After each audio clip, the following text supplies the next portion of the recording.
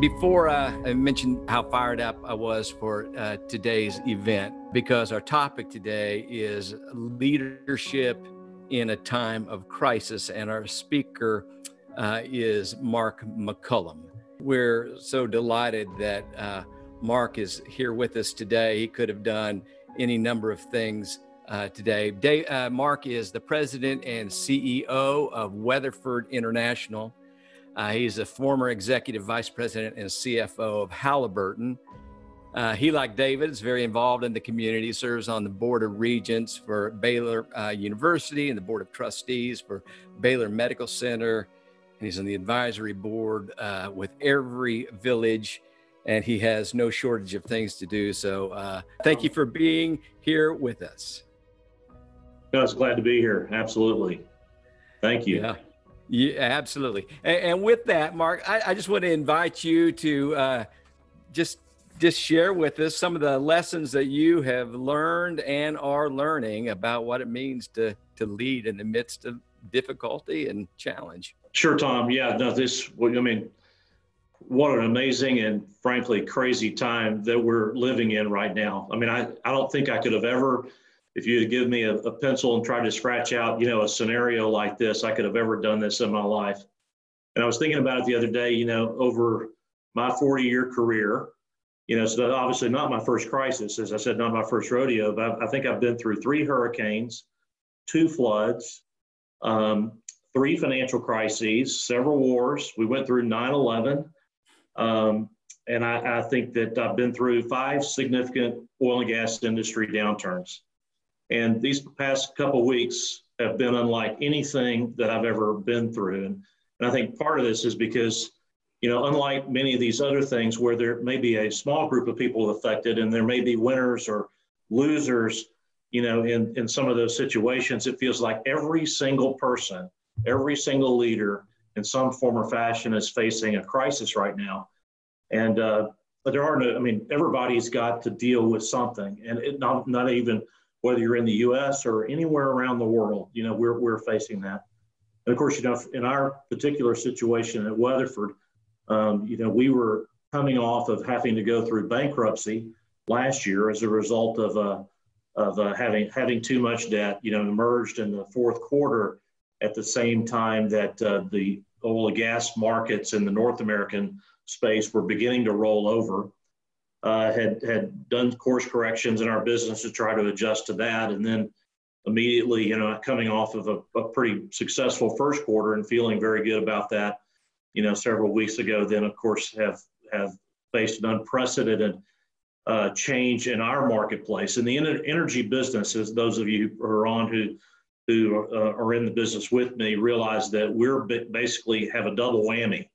It's not just the impact of the pandemic and how it's affecting work, not just in the U.S., but everywhere around the world, but also the fact that there's just too much oil and gas. There's too much oil and gas being produced relative to the demand. And of course, the pandemic itself has shut down markets so that we're significantly oversupplied, and we're having to now readjust our business to sort of what we're thinking may be a multi-year downturn in our industry, which would be as long as there really has ever been a downturn. And of course, even the actions of OPEC plus, with the price war being resolved between Saudi Arabia and Russia a week ago, believe it or not, for us as a global energy services business, that actually was a negative.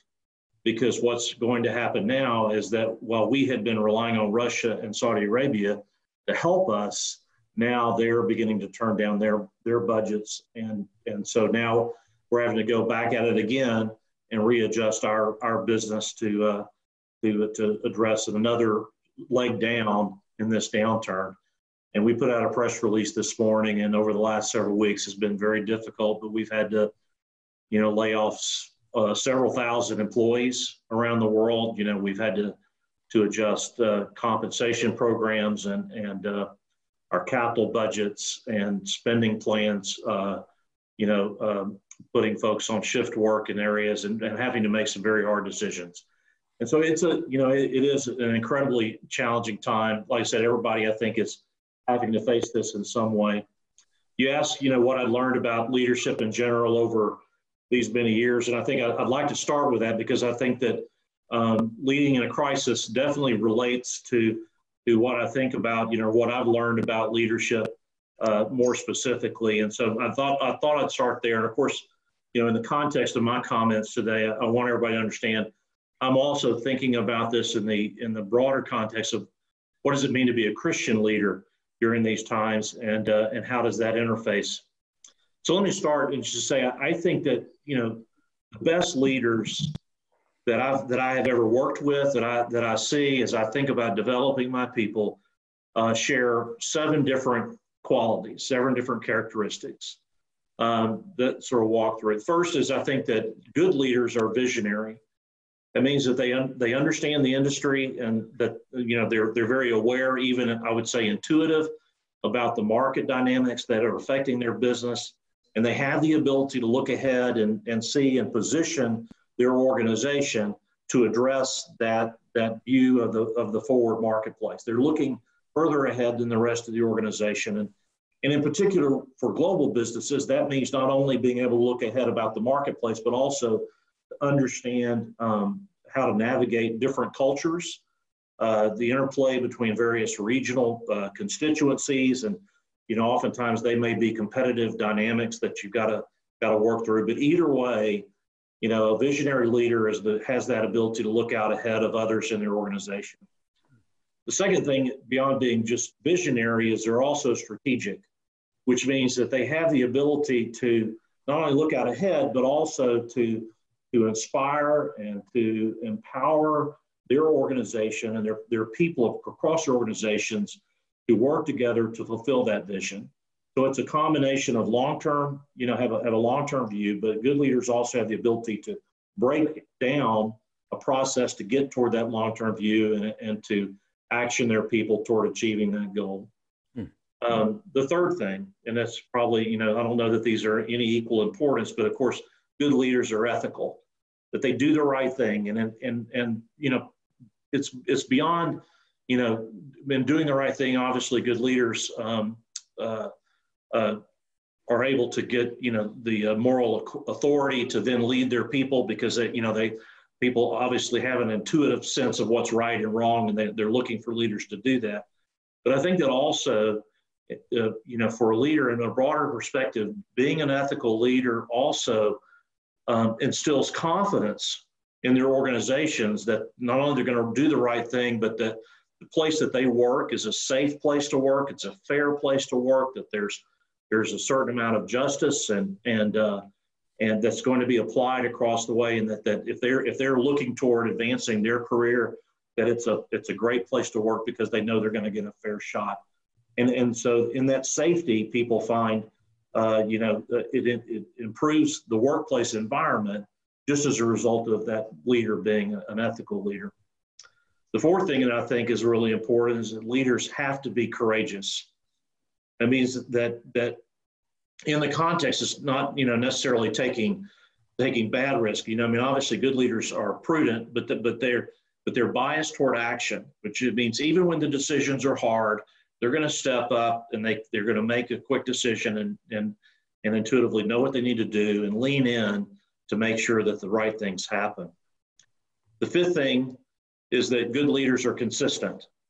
And what do I mean that mean? Well, there's a couple dimensions of consistency. First is that there's consistency in their decision making, that they've got a decision making framework that they can apply, that their people know that when they make decisions day in and day out, that they can draw a line through that and see that there's some consistency about how judgments are made, how the decision will make, how the leader will make certain decisions, how he will empower certain people, what decisions would he reserve for himself.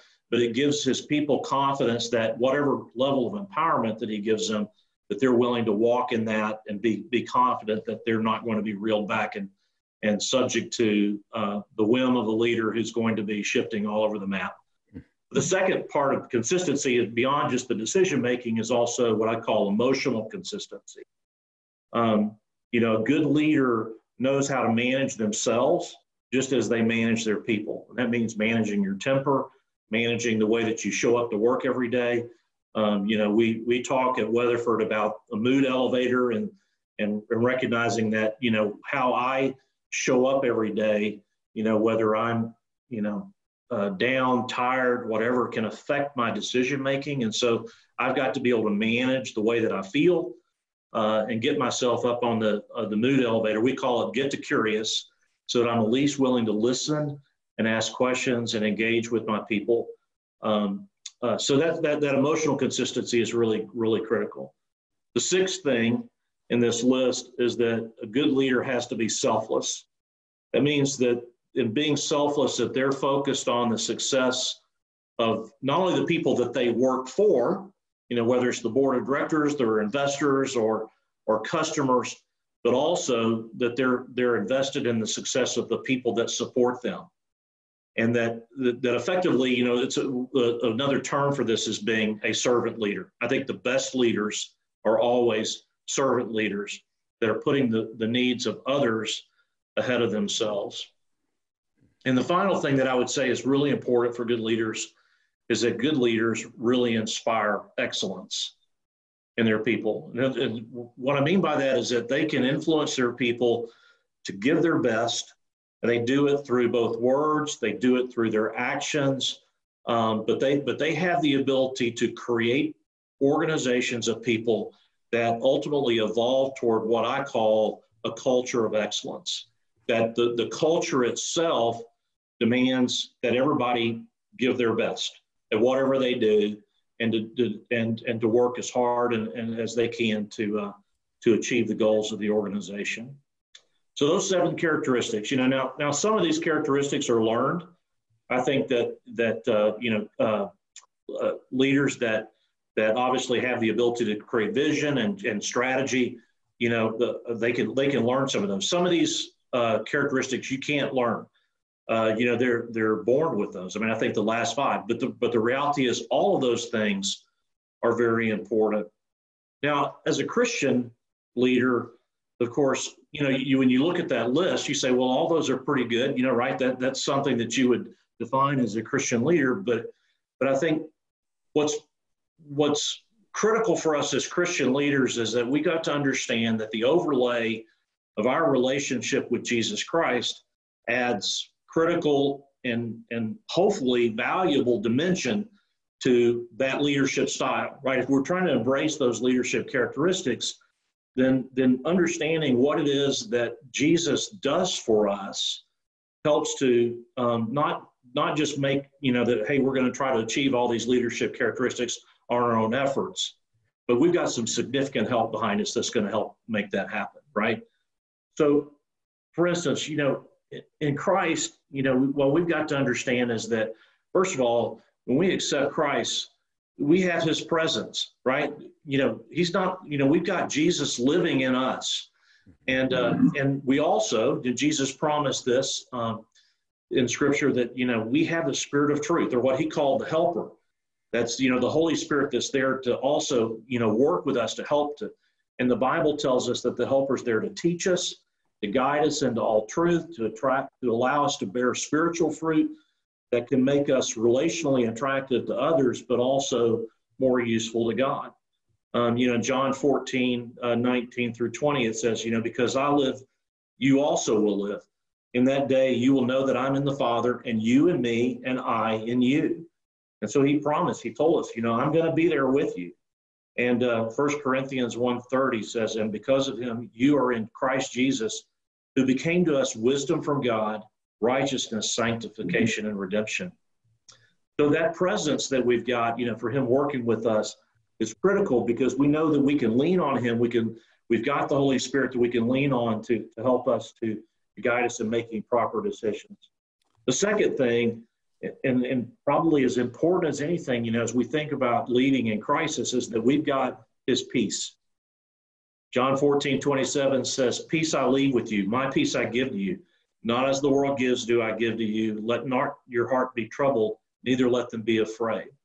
So he told us, if you're allowing me to live through you and have an abiding relationship, we're going to have his peace. And so, and you say, okay, well, how in the world can I have peace in this kind of situation? Well, I mean, part of this is kind of understanding what it is that Jesus did for us. I mean, you know, you think about it, because by faith, we know that God loves us and he's called us. He has a plan for our lives, that he's working everything around us for our good and his glory.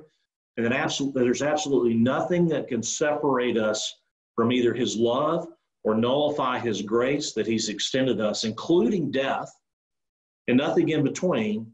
You know, that goes a long way to helping me know, you know, God's got this. Whatever the situation, God's got it.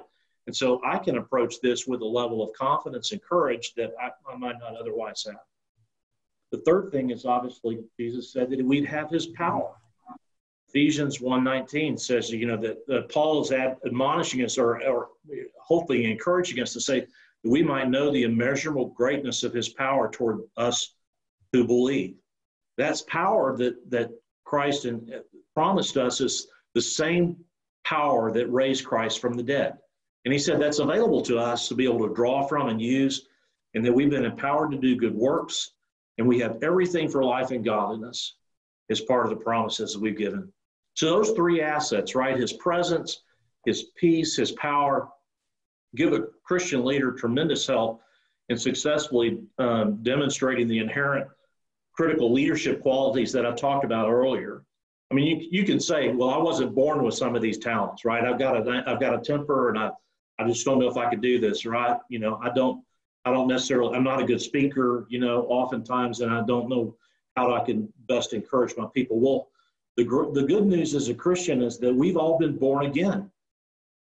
And this time, though, we've been born with the greatest leader in the universe, who's now indwelling us, but also standing ready to lead us through whatever it is that we might face, if we'll just let him.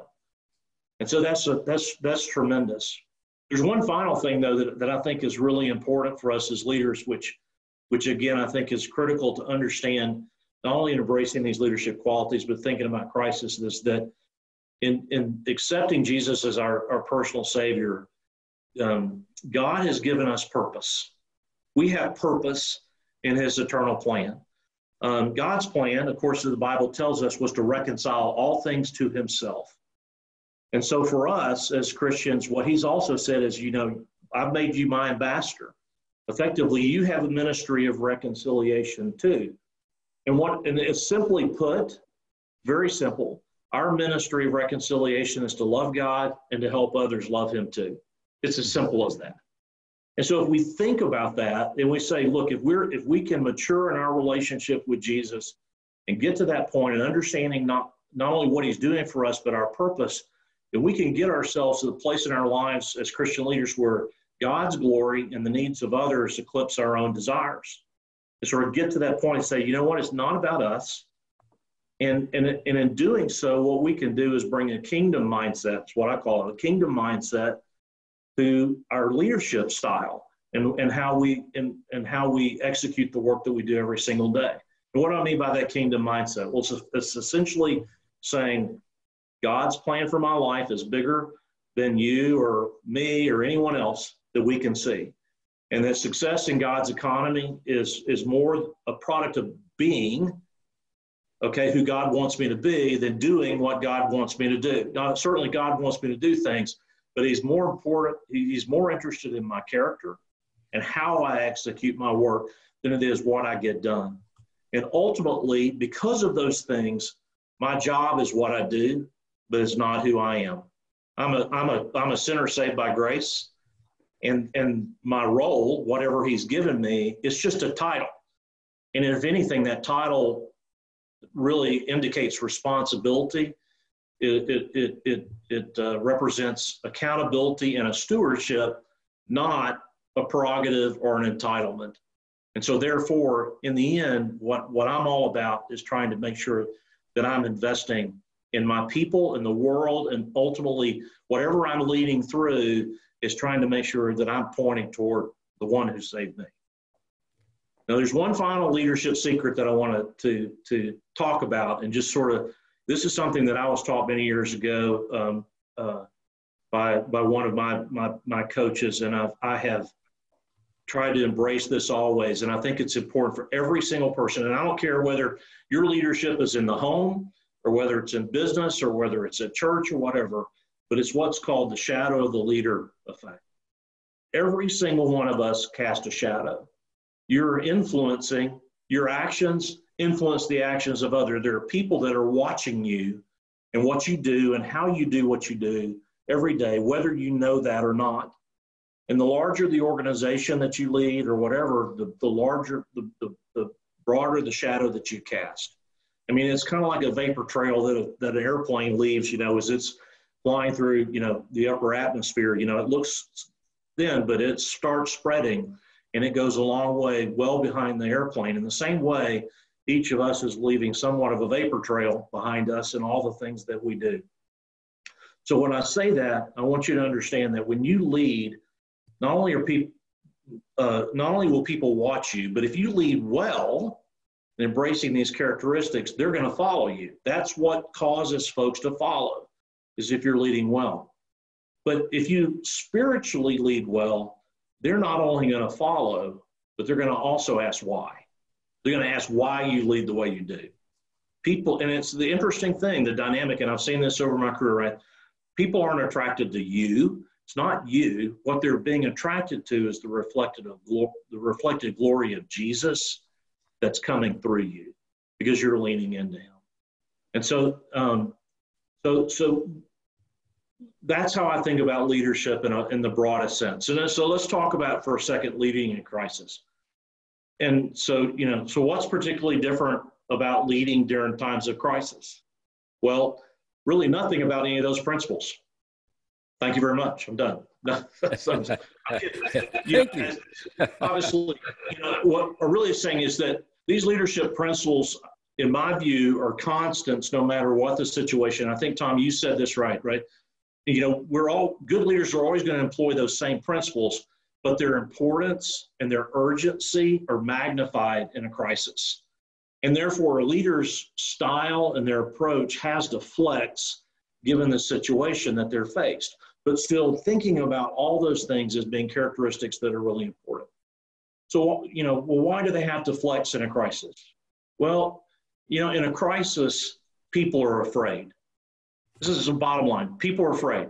They're afraid of losing their job. They're afraid of getting sick in this current situation. At 9/11, it was the fear of terrorist attacks. For some, it's as basic as the fear of running out of toilet paper right now.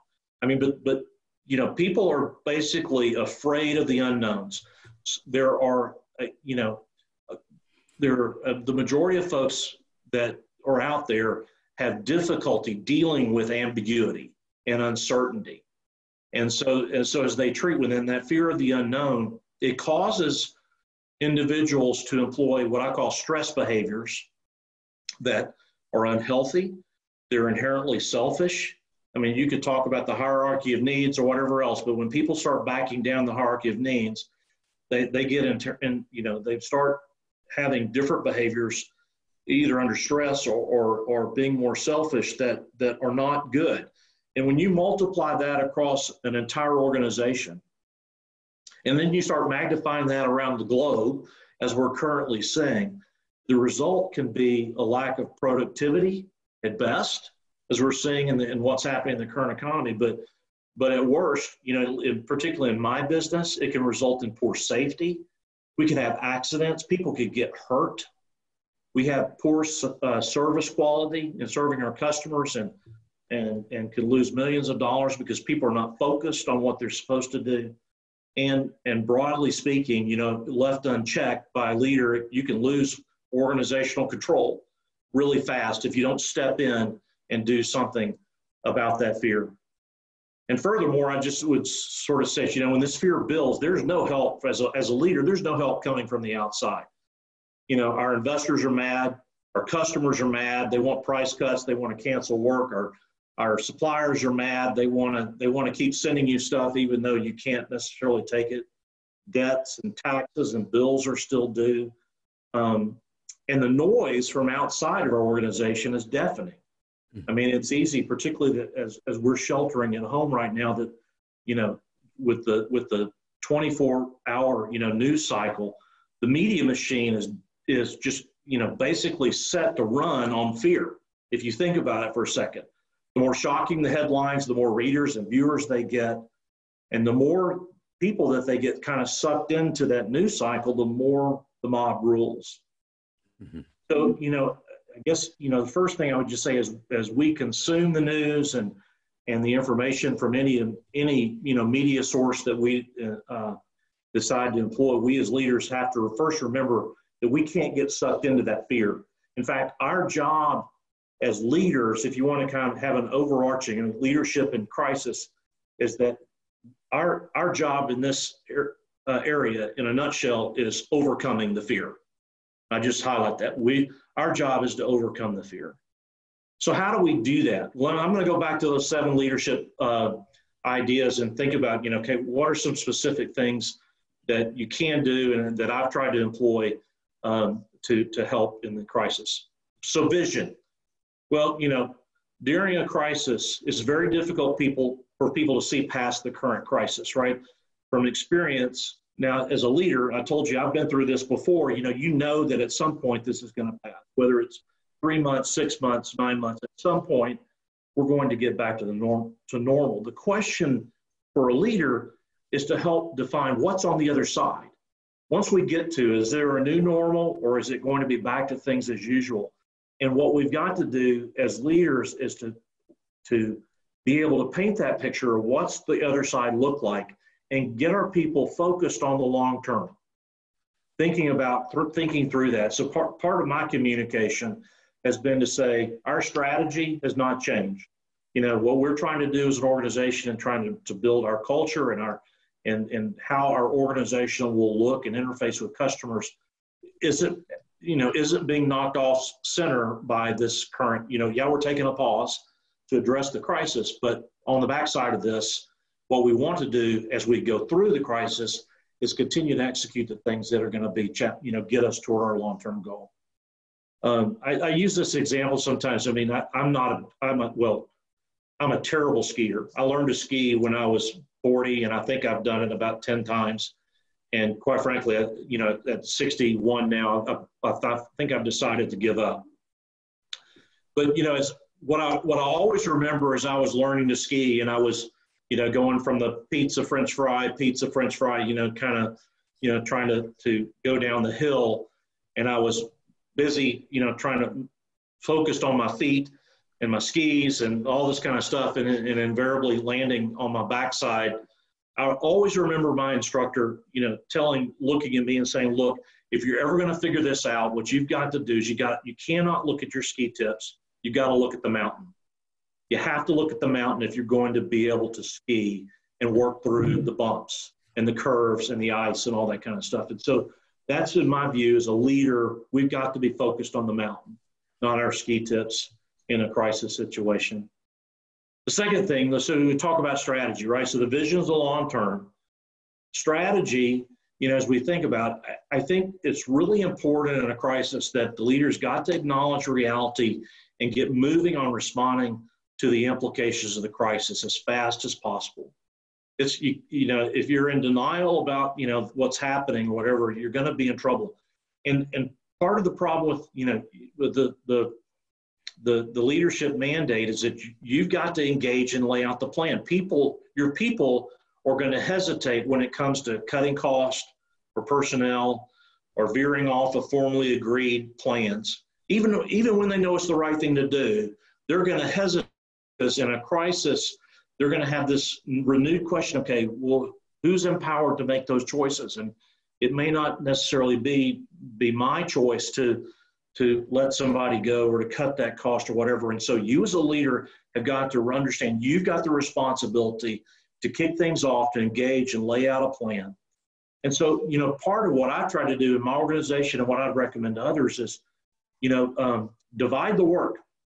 Part of keeping people engaged and working is think about how you can purposely divide the work and execute through teams, set teams of people, so that you're keeping them busy, you're keeping them engaged, and you're keeping them committed to the outcome so that they feel like they're a part of the solution and doing something rather than being just on the receiving end of whatever's happening. And so the more you can divide, and keep people kind of pressing forward, the more that will help. Ethics. Of course, we always want to do the right thing, but I'll tell you, in a crisis situation, it's very easy for a leader to justify cutting corners or squeezing others, when you're feeling, if you're in a financial pinch or others. And I'm sure I'm not the only one, but, as people are trying to figure out, okay, what are the things that we can do to be responsive to the crisis in order to save our business and to save others? There's always a list of things that come in that I think require some ethical decision-making around, is this the right thing to do? And do we do that? And so, if you kind of, grab tight on your moral compass, and continue to do things, to just say, look, you've got to be ethical through this and do the right thing to protect your people, to protect the long-term reputation of your company, your organization that you're working with, regardless of the circumstances, regardless of the consequences, even if it may cost you a little bit at the margins, I think you've got to continue to create that ethical framework, because if you don't do it during crisis, you won't have the moral authority, once you emerge from crisis, because people will remember what you decided, how you decided it, and it will impact how they feel about you and their own safety in the normal course. And of course, tied with that is courage, right? You've got to make the difficult decision. The organization in a crisis is going to look to the leader to be the anchor. And so they're, and it's not just about making the right decisions, but it's also being calm in the midst of the crisis, right? To continue to say, I'm going to approach this thing, and, look, we're all a little afraid, we're all worried about our health or whatever else. But in the end, I'm going to rest in Jesus and know He's got me taken care of. And I'm going to approach this thing with a calmness that is not only apparent, but is remarkable to the people that work for me. I will tell you, during my previous crisis I've been through along the way, the single biggest factor that folks have come back and asked me about has been my ability to remain calm in the storm. And so I just encourage you there to say, you know what, that's when your light shines brightest. Consistency. For us, part of thinking about being consistent, when I can't be there every day in this situation, to walk the halls, to go through and visit with folks and have show up in the cafeteria or whatever and be a presence, right? What we've tried to do is establish a regular cadence of work activities, high-touch meetings or communications that keep the organization at every level linked together. So as an example, every day starts with a daily crisis management meeting in the morning. That we've got professionals around the world that meet together to talk about not only the COVID-19 response that we have, about what's happening with our people, but also how we are responding to the downturn itself. I have actually daily staff meetings. In a normal situation, I probably have a staff meeting once a month, or even bi-weekly if it was a little bit busier, but we're doing staff meetings every single day, right after that morning crisis management meeting, to be sure that we know exactly not only what we've got to execute during the day, but it gives my team an opportunity to interface with each other and make sure that the conversation is steady and smooth. To the large organization, I'm doing bi-weekly crisis communications. We're sending out a note, even if it's, hey, let me remind you to wash your hands and to protect your family and to be safe, but something that's going out that's a constant reminder to the organization as we're dispersed that we're still here, we're still operating, we're still serving our customers. In those communications, we're celebrating customer successes and milestones with new technology. But it's key to stay in front of your people and make sure that they're linked in. And always at the bottom of those communications, we've got a phone number that says, if you need help, your situation, if you got some kind of sickness, here's the employee hotline, call that number, and your Weatherford family is here for you. We're going to be there in case you need us. And then I started doing, this was something I saw some others, but doing biweekly videos, just even using this technology of shooting a video to remind folks that I'm still here. It gives me an opportunity to kind of empathize with my folks, but also to talk through some of the decisions that we're having to make. So, in these all communications, right, thinking about, what are we communicating? We're acknowledging the situation. We're being honest about the necessary actions that we need to take. We're celebrating what's working. We're reiterating the vision, the long-term vision of the company, and that we're working toward it. But most importantly, it's not just what we're communicating, but how we're communicating. And to try to establish this consistency, we're showing empathy toward those that are affected. We've got 7 across the 23,000 people in Weatherford. We've got 7 cases of COVID-19. I know because I know those 7 cases.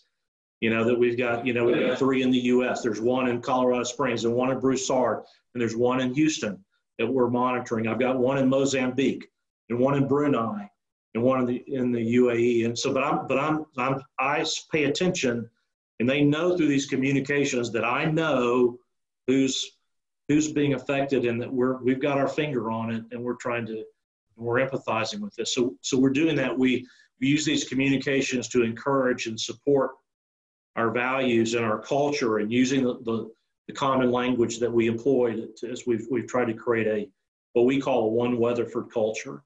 And of course, for me, most particularly, is that in these communications, exuding courage and determination that we're going to get through it, going to be fine. We're going to make it.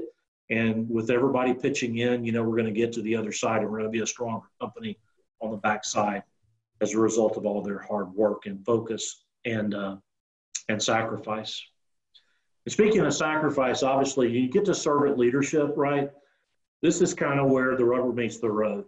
And I would just tell you, as a leader, as a Christian leader particularly, you don't ask anything from others that you're not willing to do yourself.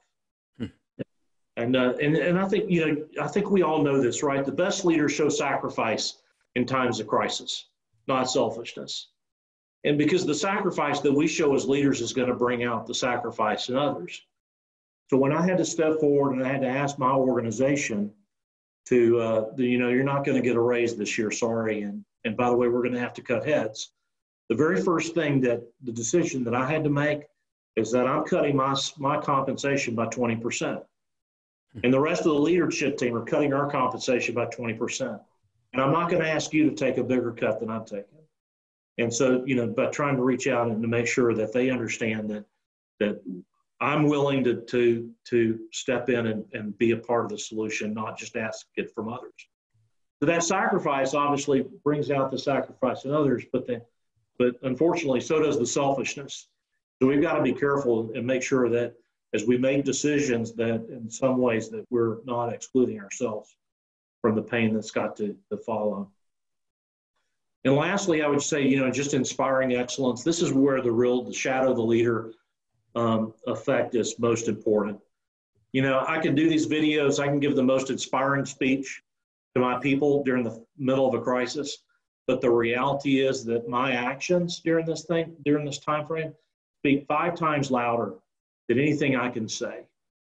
They're watching me. And so I've got to be very careful about what I do, how I do it, in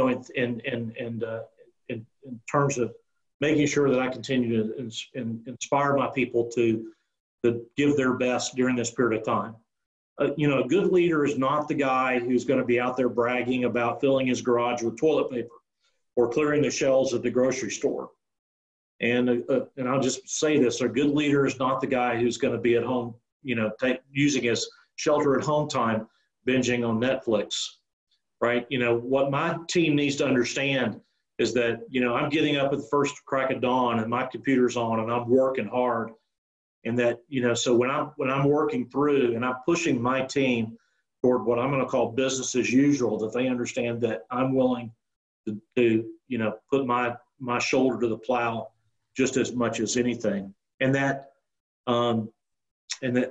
I continue to exude executive presence and confidence in everything I do. I tell this story, before I shot my first video, we've been here for a few weeks and I just had gotten so busy on doing things, I hadn't shaved. I mean, it was kind of an easy thing. I don't have to get over to the office. And so I started growing a beard. Last time I grew a beard was when I was in my 20s, when I used to go backpacking. And so the day came, I was going to shoot my first video. And I walked out and my wife looked at me and she goes, "Are you sure you want your organization to see you looking like that?" She goes, "I don't think they're gaining a lot of confidence when you look like, Jeremiah Johnson and you're living off the grid." And I said, "You're absolutely right." So I shaved, and this is how it's been since then, right? But it was a great admonition to say, okay, they take their clues in that shadow of the leader. They're taking their clues from the leader. And if I look like I've got it together and I'm embracing this new normal that we're having to deal with, but we're working hard to continue to keep this thing moving forward, then they're going to do that. And I close it just saying, look, as Christians, we trust in a God who's sovereign, who's in control, and we're not trusting in earthly circumstances or political leaders or even ourselves, right? 2 Timothy 1:17 says, "For God gave us a spirit, not of fear, but of power and love and self-control.